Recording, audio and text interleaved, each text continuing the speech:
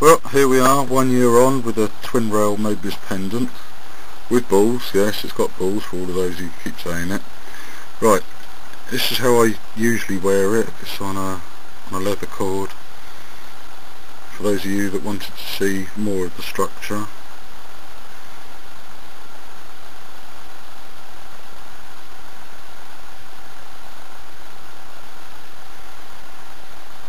What I'm going to do now is just take the cord away.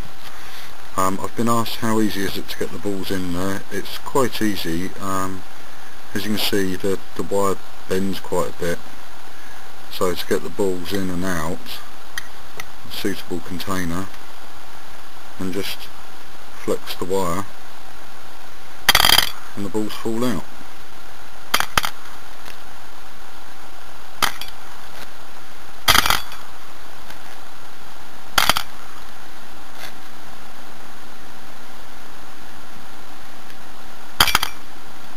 The easiest place to flex the wire is opposite where the hanger is, the opposite side.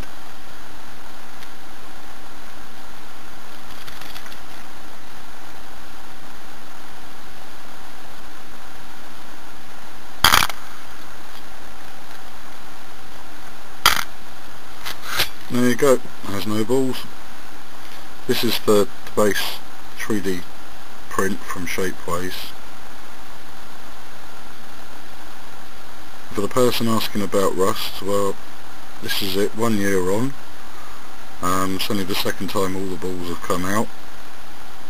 I've never cleaned it, and as you can see, there's no rust.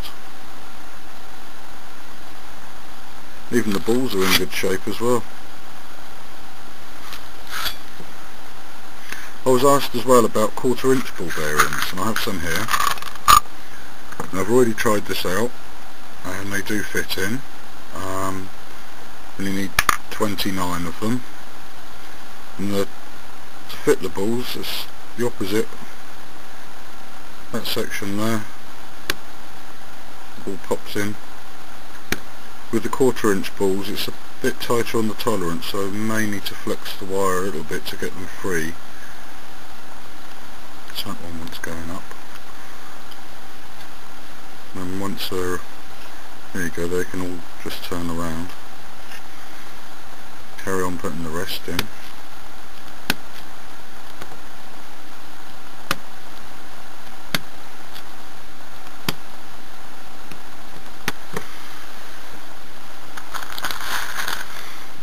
Right, so there we have it. That's 29 1/4 inch ball bearings. They're a little tight, but they do fit. Thanks for all the questions on the last video, and I hope this answers those questions. If you have any more questions, please feel free to comment. Thank you for those who've subscribed.